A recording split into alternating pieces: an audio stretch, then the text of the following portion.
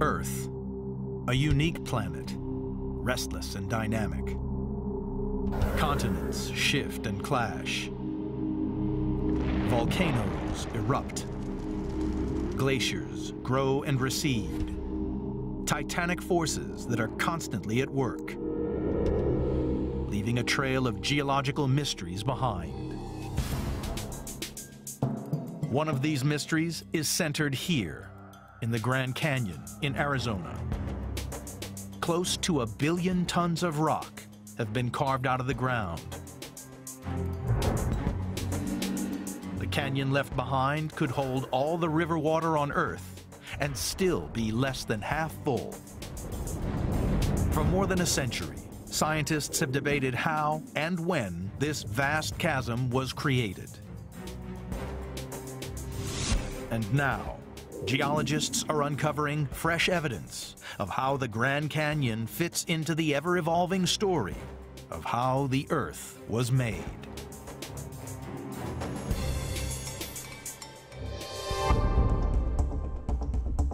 The Grand Canyon,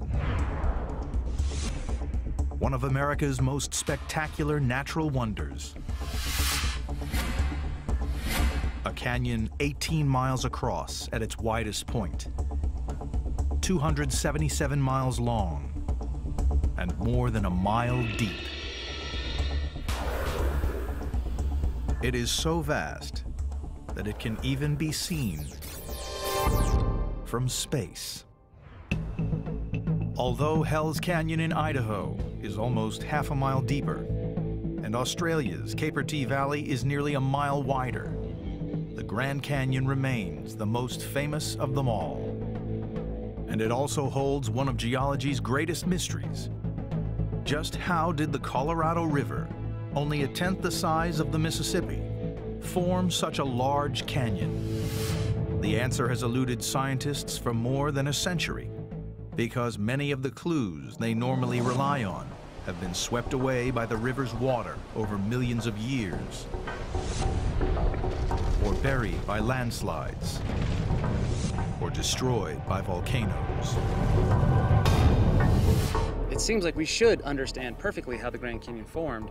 The problem is we've lost a tremendous amount of evidence. It's like a murder mystery where most of the evidence is lost. And so the best we can do is piece together the evidence that we have. Even so, slowly but surely, this geological icon is giving up its most ancient secrets. The canyon's richly colored layers offer scientists one of the most complete geological records on Earth. The first concept you have to get your mind around as you're thinking about the Grand Canyon is that the stories told by the rocks are exceedingly old, millions and billions of years. Karlstrom and his team are setting out on a grueling geology field trip along the Colorado River. It won't be an easy ride, because this 1,450-mile-long river packs a punch. More than 800 million gallons of water can flow down the Colorado every hour. More water every second than the average U.S. household uses in a year. Karlstrom is investigating the ancient history of the land that was here before the Grand Canyon even existed. And for that, he needs to identify its oldest rocks. He is following in the footsteps of pioneer explorer John Wesley Powell. In 1869, he was the first man to successfully ride the Colorado through the entire length of the canyon. All of us who work in the canyon as scientists admire John Wesley Powell immensely for his pioneer and scientific exploration of the Grand Canyon. And the questions that he framed are still questions that we work on today. One of Powell's discoveries was these intimidating black rocks at the very base of the canyon. Well, we're deep in the Grand Canyon, right by the Colorado River. You can see these spectacular black rocks. Actually, John Wesley Powell called them ugly black rocks, because for him, these hard rocks made bad rapids, and that was harder on his trip. But for those of us who are interested in the early history of Grand Canyon, these rocks are the bonanza. Powell had no way of dating these rocks, now identified as Vishnu schist. All he could conclude from their appearance was that they had once been molten, deep underground. But Karlstrom has an advantage: modern instruments that can accurately date the rocks by measuring radioactive decay. And the first step in figuring out what happened here in the ancient past is to record when these rocks were created. These rocks are about 1.7 billion years old. It's less than half of the age of the Earth. So we have a great story here in the Grand Canyon of the last almost 2 billion years of Earth history. But Karlstrom needs more information. And these ugly black rocks hold another crucial clue to what this land looked like before the canyon was cut. They can tell him not only when they were formed, but also precisely how deep in the Earth's crust they were made. These tiny stones, embedded throughout the ancient boulders, are literally jewels.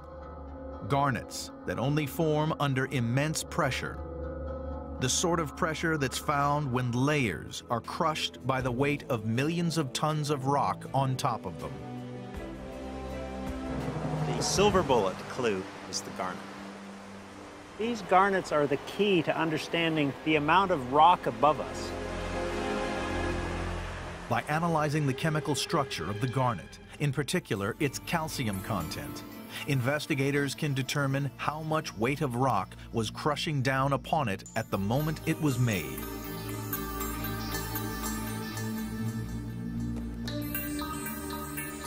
In simple terms, if you analyze the garnet and you see higher calcium content of the garnet, it means you're deeper into a mountain belt, more rocks above you.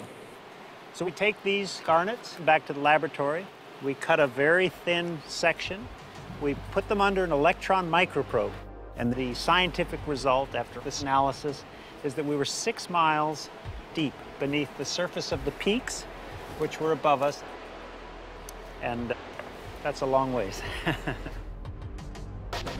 So, nearly 2 billion years ago, before the canyon evolved, ancient mountains 6 miles above sea level stood here.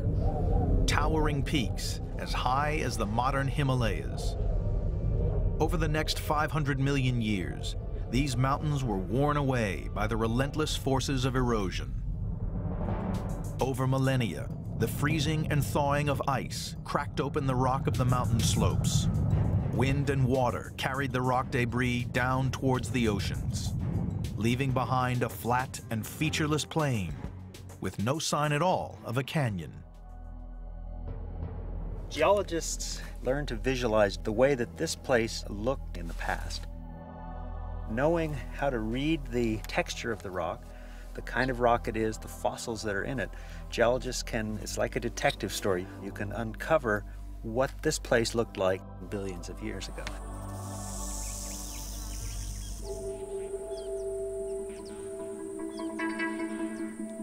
This is now desert country, more than 300 miles inland. And yet, these shells, encased in solid rocks, are ocean fossils. In this one cliff, you can find fossil shells that look like you'd pick up on the seashore today. They die, they fall to the bottom of the seafloor, and they get trapped and die in the mud at the bottom of the ocean at the time that they're being deposited.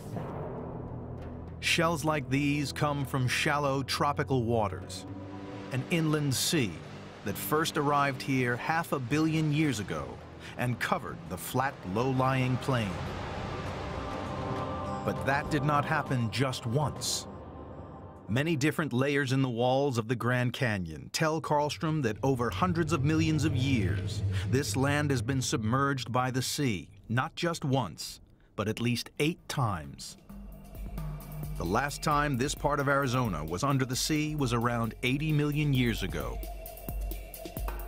As we go higher in the layers in the Grand Canyon, we have different age seas which are depositing different kinds of rocks, different environments, different fossils that live at the different times. This chapter of seas coming in and seas going out is itself hundreds of millions of years. Each sea deposited different types of material that hardened to become solid rock. Some sediment was sand that became buff-colored sandstone. Some was mud that hardened into darker shale, while the calcified remains of marine organisms were crushed into light-colored limestone. And yet, the dominant color is red.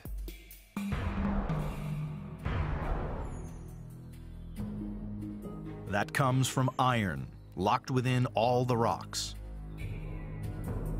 Over millions of years, the iron rusts into a distinctive red hue. For the geology detectives, descending into the Grand Canyon is like traveling back in time.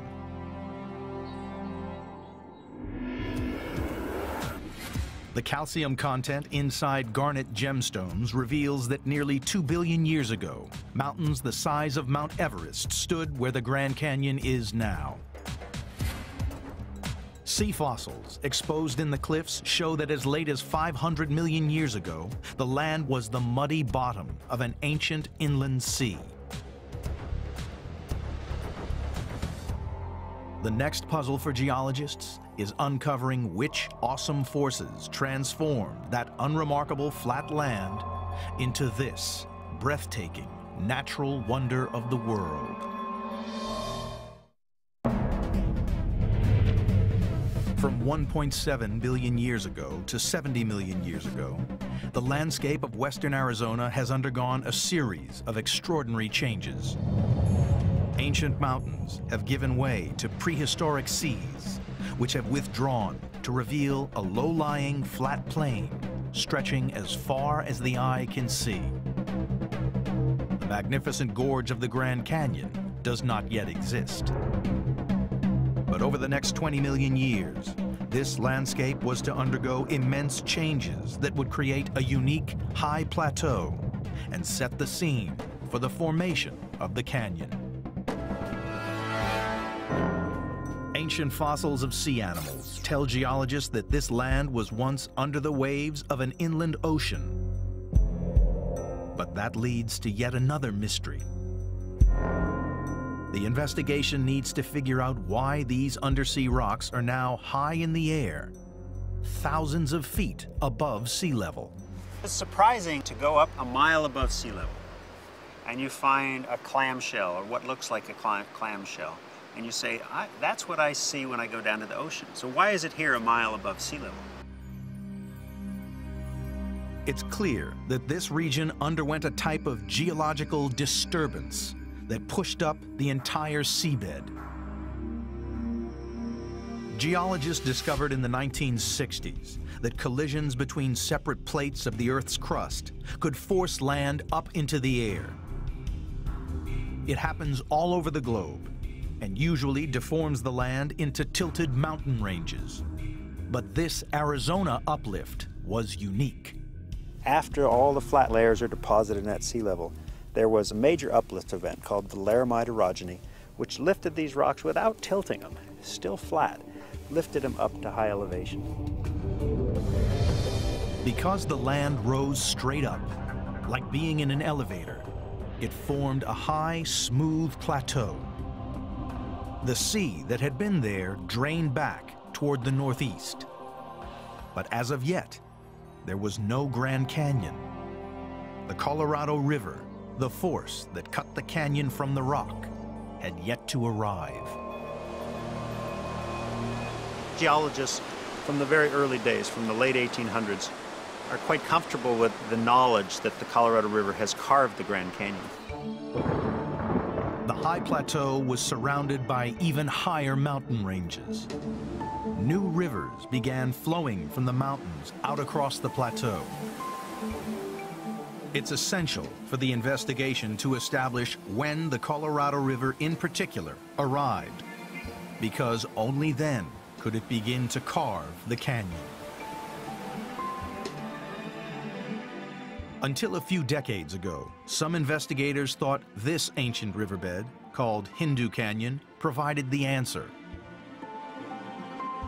They believed that Hindu Canyon's creation, 50 million years ago, marked the arrival of the Colorado River and the beginnings of the Grand Canyon. But in 1969, the discovery of these pebbles turned everything that geologists thought they knew about the canyon on its head. It turns out that to explain how the Grand Canyon got there is very much more complex than people thought. So the early geologists thought it was simple, but now we realize there's a lot more to the story, and it's kind of a detective story. You start out with a few clues, and you put the clues together, and then finally you get the satisfaction of saying, well, you know, I figured this out before anybody else did. Figuring it out before anyone else was just what Young did in 1969 when he was a 24-year-old geology graduate student at Washington University. His professors sent him to investigate Hindu Canyon. But when Young arrived at the dusty riverbed, he discovered that it had nothing to do with the Colorado or the Grand Canyon itself. His discovery flew in the face of all the established geological theories and revolutionized thinking about the canyon's history. The evidence Young had uncovered was the alignment of pebbles in the bed of the river. If you look at these pebbles, you can see that the pebbles are flowing, or the pebbles are oriented in this direction, which is a stable direction for water flowing to my right. If the pebbles had been oriented this way, the water would have flipped them over. So when we find pebbles that are oriented this way, that tells us that the water was flowing to my right. It is a crucial clue. The Colorado River could never have flowed to Young's right. It has always run in the opposite direction, towards the Pacific Ocean. The river here, 50 million years ago, was not the Colorado, and it did not cut the Grand Canyon. Young's findings meant scientists had to rethink all their ideas about when the Colorado had arrived on the plateau and about the age of the canyon. They started examining evidence from another, less ancient site. This is Muddy Creek, near Lake Mead, Arizona, just a few miles downstream from where the Colorado River exits the Grand Canyon today.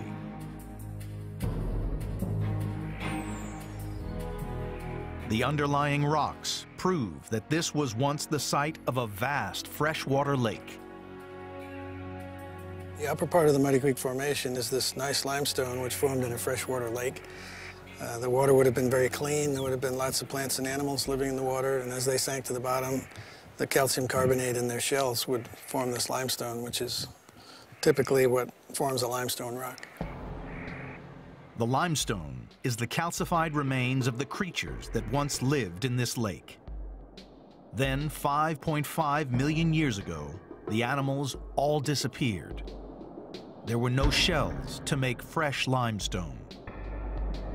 The only explanation is that the animals died 5.5 million years ago because that was the date when the Colorado River arrived here. The river would have been carrying masses of dirt and rock sediment from the fledgling Grand Canyon. The water would have been too muddy and dirty, and limestone does not form in dirty, silty, muddy water. It's just incompatible. The animals and plants that live in such a lake can't exist if there's a lot of silt and mud in the water. So, the muddy death of the lake gave geologists a confirmed date for when the Colorado arrived in Arizona and commenced its excavations. The Grand Canyon was born a mere 5.5 million years ago. The investigation has reached a significant milestone. It has discovered the age of the canyon. The angles at which pebbles lie in ancient riverbeds reveal that the Grand Canyon is far younger than geologists had previously ever suspected. The limestone discovered at Muddy Creek reveals the date that the Colorado River arrived on the plateau and the true age of the canyon, 5.5 million years old. Now geologists had a new mystery to solve, discovering why the Colorado River took the path it did some 5.5 million years ago, and why it carved a canyon of such remarkable dimensions. The investigation into the history of the Grand Canyon has uncovered a 1.7 billion year old landscape that has evolved from ancient mountains through to the Colorado Plateau. 5.5 million years ago, the Colorado River began carving out the Grand Canyon from this plateau. The question scientists now had to answer was what happened at that time to cause the river to dig deep and carve out the canyon. It is a debate that has been going on for more than a century and which continues today. I got interested in the Grand Canyon when I went to school and started studying, and I heard about the different ideas associated with the Grand Canyon and was just blown away when I found out we did not understand how the Grand Canyon formed. Something as iconic as the Grand Canyon wasn't understood, just seemed crazy to me, and so basically decided to dedicate a large portion of my life to trying to figure it out. One theory is that several ancient rivers merged and their combined cutting power started digging out the canyon. Another assumes that the river cut down into the plateau as the land uplifted around it. But John Douglas has his own theory, one that has gained respect among many leading geologists since he first published his ideas in 2000. What Douglas calls his spillover theory seems to work well on paper. Spillover is incredibly easy. All it means is the Colorado River poured into a basin. When it poured into that basin, it had to form a lake. And this lake was huge. All that lake had to do was rise and then spill across the plateau. It poured down, cutting rapidly, and over time you would have ended up with the beginnings of Grand Canyon very quickly. At his college campus in Phoenix, Douglas is building a scale model experiment to see if his spillover theory actually works in real life. He sculpts tons of dirt into a model of the Colorado Plateau. Running faucets represent the flow of the Colorado River into the ancient lake. Now we have our large lake. The water's getting higher, it's getting ready to spill across. We have a tiny little trickle of water pouring down off the lake. That little tiny trickle of water doesn't seem like much, but over time, that little bit of water flowing down that steep slope is going to gain energy. It's going to start cutting, making waterfalls that work their way back. One waterfall has now reached the lake. You can see that we have just released a significant amount of water, much more water than was previously pouring down. Now we have huge canyon cutting. Landslides are sloughing off the side of the canyon walls, the water flushing it downstream. The lake, you can see that it's starting to shrink in size. That lake is getting lower. And right there, you can see that we have cut our own small-scale version of the Grand Canyon.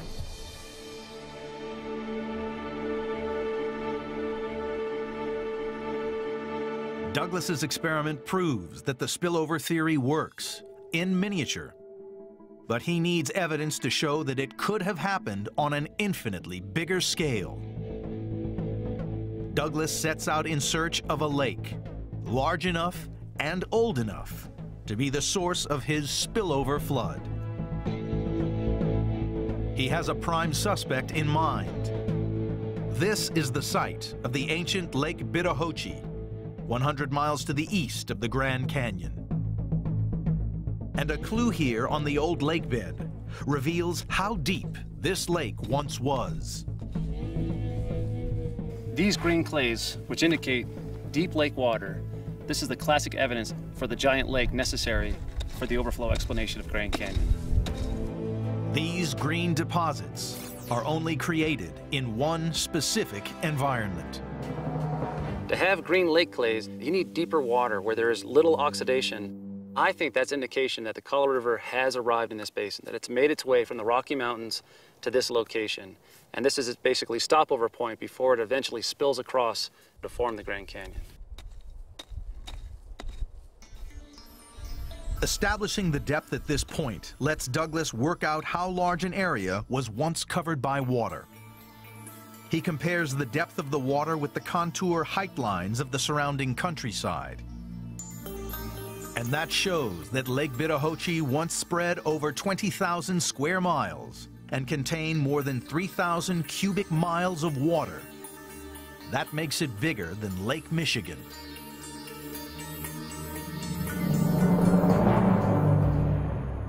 Douglas needs to date the age of this lake. For his spillover theory to work, it has to be older than the Grand Canyon, more than 5.5 million years. He unearths the proof he needs in these deep water fossils. Okay, these fossil shells are freshwater mollusks, maybe as young as 6 million years old. The dates match up. The lake was here at the right time to have spilled over and begun cutting the Grand Canyon. Dating the fossils helped confirm Douglas's belief, but his search for more evidence continues.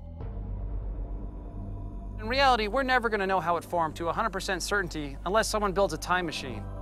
By doing this kind of work, all you're trying to do is increase your level of confidence on your ideas, build up your case, build up your evidence. Building up his evidence is exactly what Joel Pedersen is doing. He is using the very latest technology to prove exactly how fast the Grand Canyon was carved. He has found the evidence he needs right here, at the very start of the Grand Canyon. Here at Lee's Ferry, there are all of these gravels that are evidence of where the river has been in the past and the path that is taken during incision.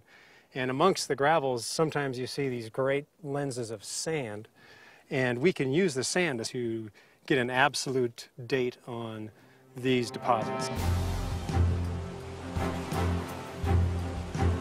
As the Colorado River carved out the canyon, it deposited more and more of the gravel and sand debris at this spot. Newer layers buried older layers over millions of years.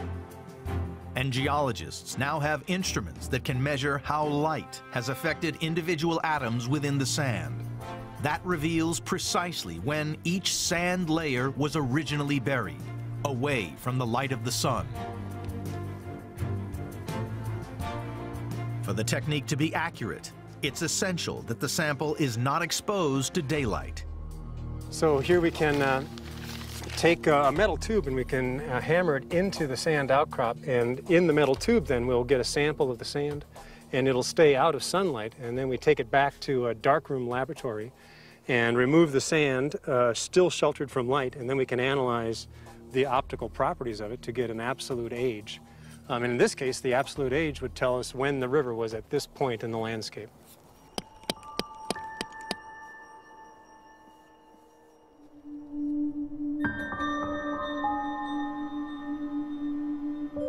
Back at the lab, Pedersen compares multiple sand samples, each from a different depth in the canyon deposits.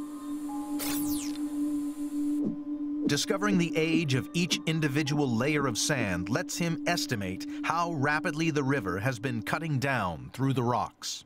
Here at Lee's Ferry, we can use this last 500,000-year history along with our absolute dates and all the information we get. And the rate of canyon cutting here is about 1,000 feet per million years. That's 1 foot in every 1,000 years, a little more than 1 inch every century. It proves that the entire 5,300-foot deep Grand Canyon could have been cut in a little more than 5 million years. In geological terms, the mere blink of an eye. The investigation is assembling evidence on how the Grand Canyon was created. Green clay deposits support the theory that an ancient lake was big enough to spill over and trigger the canyon's creation. Deep water fossils prove that the lake existed 6 million years ago, the right time to have overflowed and cut the Grand Canyon. But proving how the canyon cutting began is only part of the investigation. This is one of the widest and deepest canyons in the entire world. And to discover how it grew so large, geologists will have to examine some of the most dramatic and dangerous features the canyon has to offer. The landscape of western Arizona has transformed from ancient mountains to prehistoric seas to a flat, uplifted plain. Just 5.5 million years ago, the Grand Canyon was cut through this plateau. It happened so fast that geologists had to think again about the awesome power of the Colorado River. It cuts through rock not by the water wearing it away. You could pour water over rock for a long time and nothing would happen. It's the tools that the river carries. The river carries boulders and sand, and those bump against each other and they eat away at the rock. Every day, the Colorado can carry almost 500,000 tons of rock and debris, enough material to fill more than 100 Olympic swimming pools. That is 5 tons every second. So investigating river erosion is never an easy task, because the powerful flow of the Colorado River has scoured and washed away many of the clues that the rock detectives need. They looked for evidence in the hundreds of rapids that disrupt the river's progress. The swirling rapids are created when flash floods sweep boulders into the river from the many smaller side canyons. The river has to focus a lot of energy at these points to deal with all of the boulders that are coming in. The more coarse boulders and more resistant material that the river has to fight against to accomplish its incision, the steeper it gets. As the water flows over the rapids, it cuts deep into the bedrock below. At this set of rapids alone, the river drops 10 feet. And there are a lot of rapids on this section of the Colorado. So it put all these rapids together in a string through Grand Canyon, and that gives you the overall sort of unusually steep Grand Canyon profile of the river going through it. Gravity and simple physics are at the heart of how the Colorado has carved so much rock so quickly. 5.5 million years ago, the Colorado River was flowing over the steep edge of the plateau that had been pushed up thousands of feet above sea level. The river ran rapidly over the steep downward slope and swept rough, rocky debris along in its wake. An incision formed, digging back into the edge of the plateau. The power of the river to incise as it dropped off that huge escarpment must have been really great. And so the river quickly incised there, and that very steep drop-off of incision would have worked its way back upstream through the Grand Canyon region. It's sort of a waterfall that a few million years later has spread itself out through the length of the river. It is this steep drop-off between the Colorado Plateau and the land beneath it that fuels the Colorado's incredible erosive power. The river begins its life high in the Rocky Mountains in Colorado. For every mile that it travels, the river falls 10 feet. By contrast, the Mississippi River, a river moving 10 times as much water as the Colorado, meanders across a flat landscape. With no steep slope to drive it, the Mississippi can't carve any canyon. But the Grand Canyon is not just steep, it's also wide.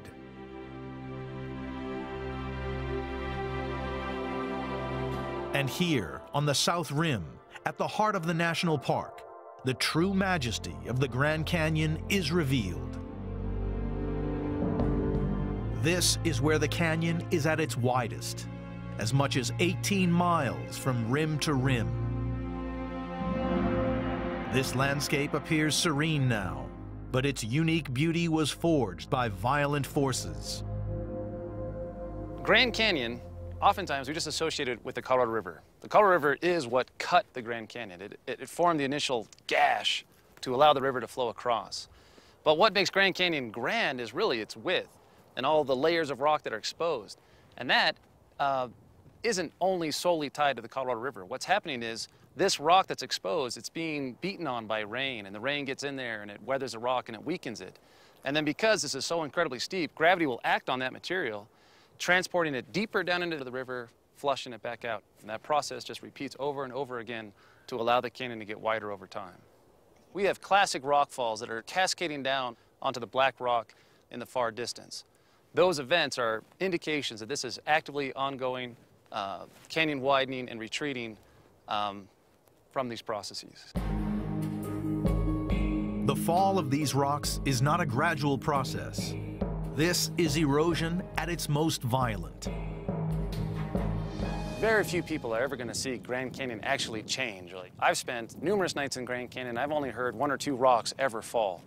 But change will happen, and when it does happen, it happens very rapidly. The rocks fall because both harder and softer rocks are layered, one on top of the other, in the canyon walls.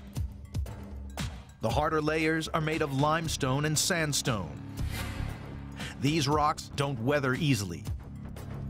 But the softer shale beneath is made of mud that expands when it rains, causing the shale to crumble away. Those weaker rocks, they weather and retreat back, and they undermine the resistant cliff rocks above that will then fail as dramatic rockfall landslide events, allowing the canyon to increase its width.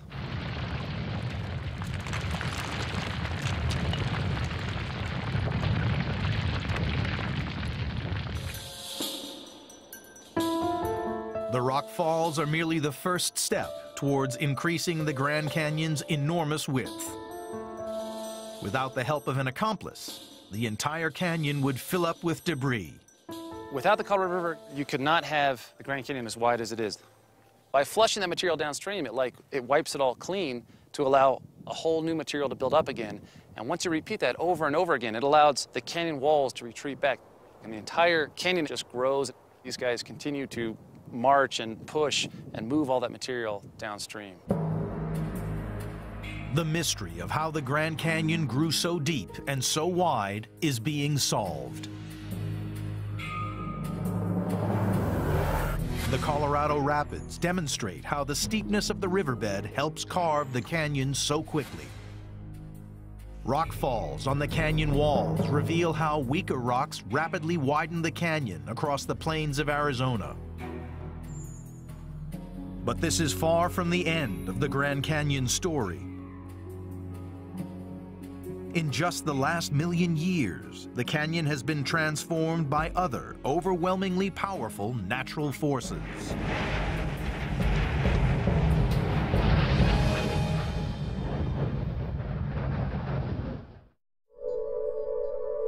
Geologists have established that over 1.7 billion years, the Grand Canyon emerged from ancient mountains and prehistoric seas to become one of North America's geological icons. This is a rare look at one of the most remote and secret parts of the Grand Canyon. A series of small cone-shaped mountains line the canyon's edge.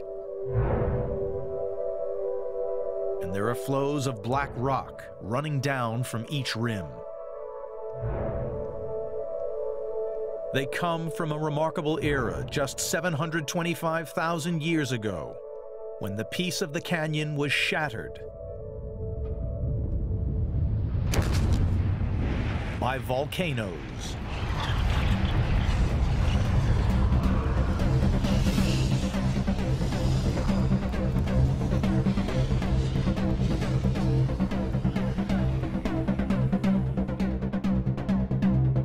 This is Toroweap Point, in a remote area known as the Arizona Strip. One of the most isolated places in the continental U.S. Few people other than geologists ever see this area, although it boasts some of the canyon's most stunning views. The rock detectives come to see how explosive volcanic eruptions have changed the canyon in the comparatively recent geological past.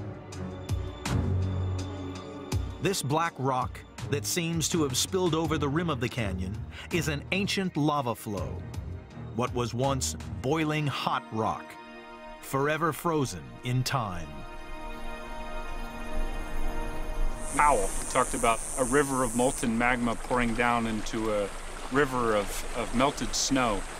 and he talked about how dramatic it must have been, the boiling and seething and the steam, and it must have been amazing. You would picture red hot lava like you would see in Hawaii pouring down the canyon walls and coating them, and then once it reached the river, it would it would immediately create just giant clouds of steam. The extensive lava flows, erupting from as many as 100 cinder cone volcanoes, had a dramatic effect on the Colorado River running below. Crow believes that on at least 8 occasions, the volcanic eruptions created huge lava dams that blocked the river completely. Well, behind me here is one of many basalt remnants. They're the remains of lava flows that poured down the canyon, partially filling it. And then subsequently, the Colorado River has removed all but a few little chunks. The lava dams brought even the powerful Colorado River to a halt. For a while. In time, the dams were no match for the Colorado. The rising pressure of the dammed river behind them eventually became too much, and they shattered.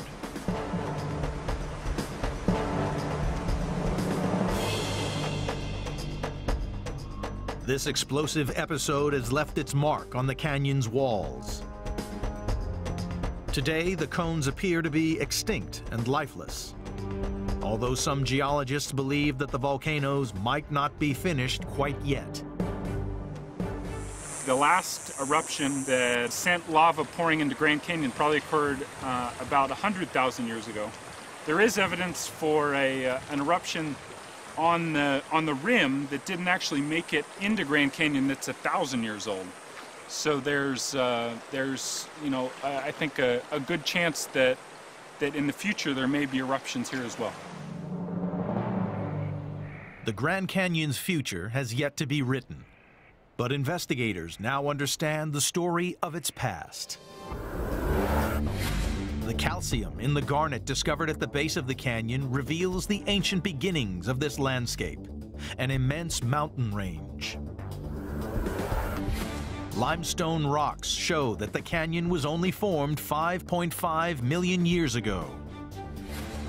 Green clays that can only form in deep water prove that a huge lake, bigger than Lake Michigan, could have been the trigger for this canyon carving. And rock falls from the crumbling cliff faces of the canyon rim are evidence of how the canyon grew to the shape it is today. Geologists have been studying the canyon since the mid-1800s. Yet even after more than a century of investigation, the story is still far from finished. The landscape is evolving and it's going to be changing through the geological future. And so the story about the geology and the fascinating questions here is not one that's over, and it's going to continue to evolve as scientists continue to do work here.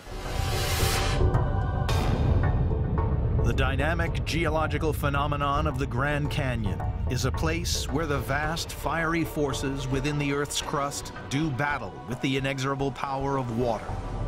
The result?